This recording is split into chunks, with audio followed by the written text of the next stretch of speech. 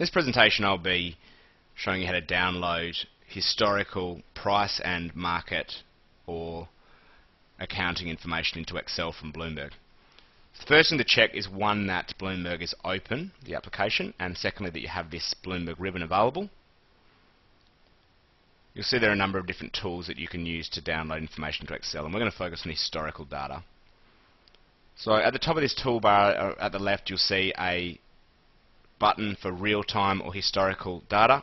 You click on that and you'll be choosing historical end-of-day data.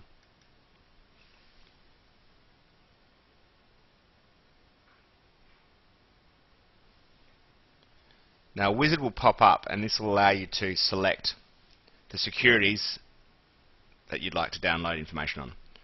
So starting off, let's choose BHP. So I'm typing BHP, it's coming up with a drop-down box, and I can select the equity security. I'm now going to choose a peer company, Rio Tinto, the Australian listing, AU, and then I'm also going to choose information on the exchange, so ASX 200,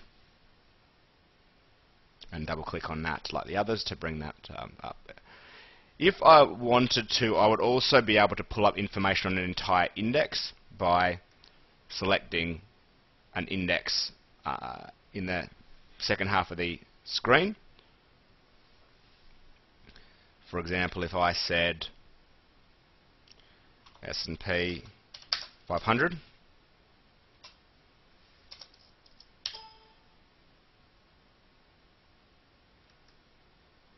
index on the drop-down box, and then it's letting me choose from securities. So for example, I could then choose either all of them or individual companies that I wanted to look at. So I might just choose one company and then add that to the bottom. When I've finished with my company list, I'm going to select next. Now I need to choose the data fields that I want to download. So I can do this in two ways. Firstly, I can choose or search for a field by typing it in this search text box, for example price, and pressing enter. PX last is typically the field that you would use to download the end of day share price, and I'm going to double click on that.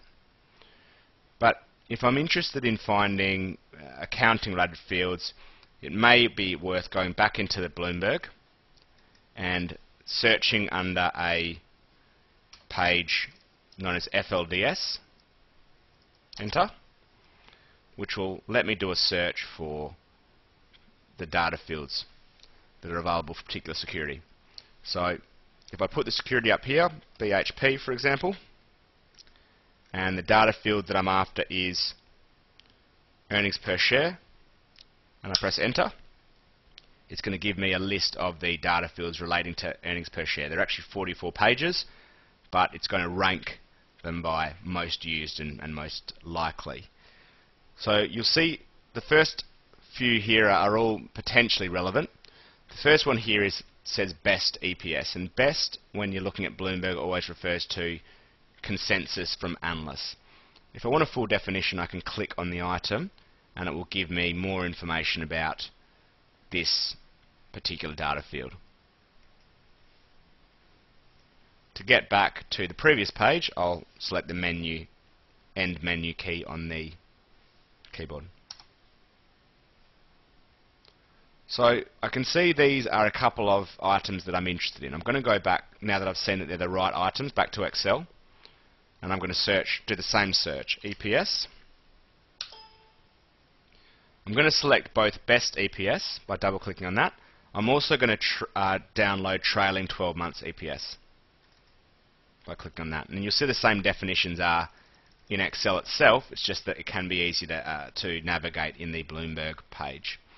So I'm happy with that. Last price, consensus EPS or best EPS, and then trailing 12 months earnings per share as well. I'm going to hit next to go to the next page. So this is where I'm choosing the period and the range of data. The period can be selected at the top right. I can choose weekly, monthly, quarterly data. I'm going to choose semi-annual data to download for all of these items.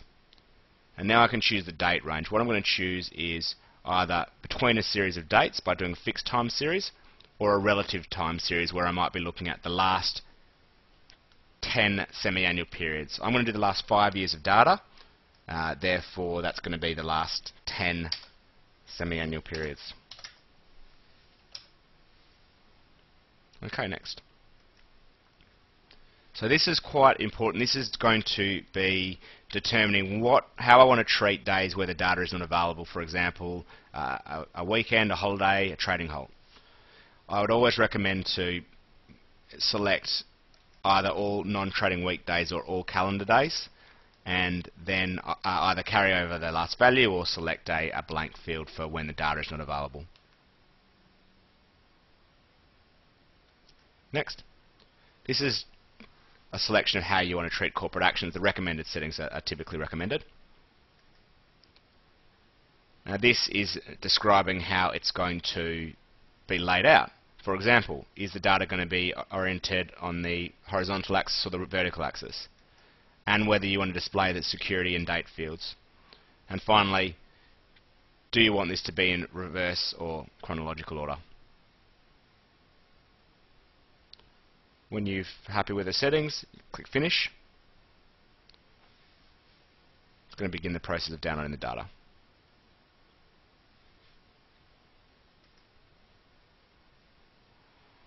So now you'll see that it's downloaded the data sets that we're after, and you've got the information that we've requested. Now if you wanted to make changes to the data that we've selected, all of the data that's been downloaded is being aggregated from this cell, the top date cell.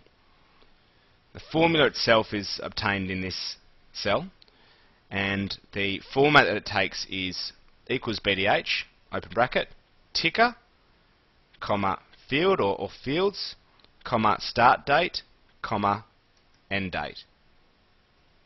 Now these other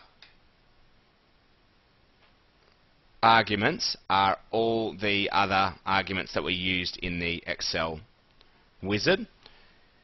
If you want to change any of these or work out what they are and what they represent and what the overrides are, you can click on this FX button, click onto Help on this function, and you'll get a full description and information of the formulas, how they're represented, and any of the fields that you're able to override. What you'll also be able to do is if there are any of the arguments that you wanted to modify, you can click on that argument and it will give you the different selections that are available. So I'm going to leave it as is because I'm happy with the data that I've got there. And that's the best way to download historical data.